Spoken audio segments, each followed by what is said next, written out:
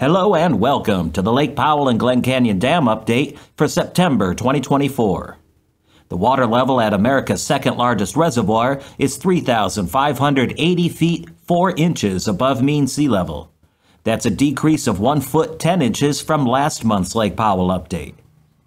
The current water elevation is 90 feet above minimum power pool and 119 feet below the full pool elevation. Hello and welcome to timeBomb. Major repairs have started on Glen Canyon Dam's river outlet works. Lake Powell's water level continues to decline, and the Charles Hall Ferry has been shut down yet again. Hey folks, there's a lot to discuss today, but before we get started, please hit that like button. Tell me off in the comments section. This is timeBomb. Let's get started. Back in April 2024, the Bureau of Reclamation announced that some major damage had been discovered in the river outlet works pipes at the Glen Canyon Dam. The damage was discovered after operating the outlets at low reservoir levels during a high flow experiment in April of 2023. At that time, I released a video that outlines the damage of its impact on the Colorado River's operations. And I'll put a link to that video at the end of this one so you can check it out if you want more details on exactly how the river outlet works was damaged and what the impact is. Well, this week, Reclamation announced that lining of the river outlet works at the Glen Canyon Dam is finally underway. The project will reline all 4 outlet pipes and take about 1 year to complete. And this work is meant to ensure efficient and reliable water deliveries for future generations. However, Reclamation said that the dam's infrastructure and its ability to deliver water downstream during this maintenance is not at risk. The outlets, also referred to as bypass tubes, consist of 4 steel pipes that move water from Lake Powell directly downstream into the Colorado River. This bypasses the hydropower generating units. The original coal tar coating that covers the inside of the outlets is more than 60 years old and is showing normal signs of wear and tear and is due for replacement. The original lining was brushed on by hand, with spot repairs completed as needed over the years.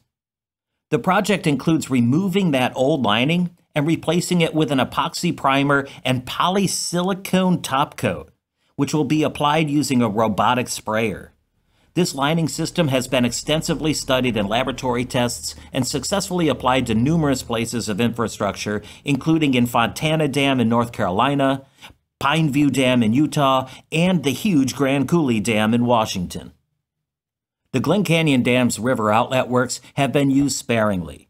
Water is almost always conveyed through the penstocks to produce hydropower before it's released back into the Colorado River. The river outlet works are intended to be used when the power plant is unavailable or to release water when it exceeds the capacity of the power plant. But with lower lake levels, the outlets could be used more frequently, as experienced recently with the cool mix flows, which releases water from both the penstocks and the river outlet works to send cooler water downstream to disrupt the spawning of non-native fish below the dam. The Bureau of Reclamation recently found some major cavitation damage after operating the river outlet works at low reservoir levels during a high flow experiment in April of 2023. Now, relining the river outlet works will extend the life of those pipes and protect it from future damage, but not future cavitation from these high flow experiments. To prevent cavitation, they have rewritten the operations of how they're going to use these river outlet works.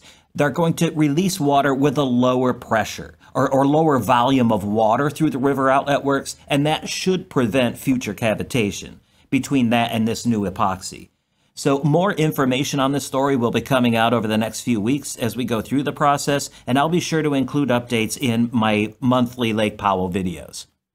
Now let's get on to the Lake Powell statistics. This is a chart of Lake Powell's water level for the 2024 water year, which began on October 1st, 2023. With the water year nearing its end, let's take a look back at how things have unfolded over the whole year.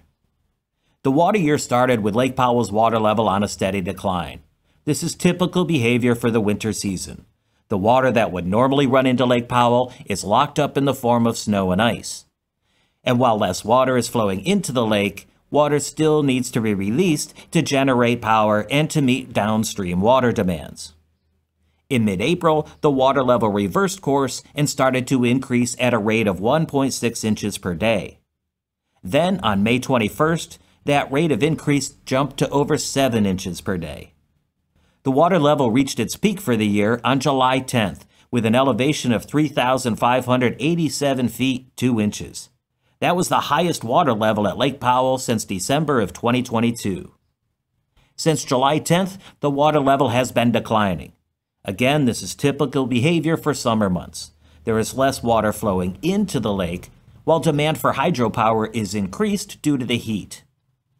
The water level is currently 3,580 feet 4 inches, and will most likely continue to decline for the next several weeks. This is a chart of the inflows to Lake Powell for the 2024 water year. From the beginning of the water year to mid-April, inflows remained under 20,000 acre-feet per day. Then in mid-April, inflows started to increase above 20,000 acre-feet per day due to some rainstorms and early snowmelt. On May 21st, inflows jumped to over 50,000 acre-feet per day and remained at that level until the end of June. In early July, inflows dropped significantly to around 15,000 acre-feet per day, where it remains today.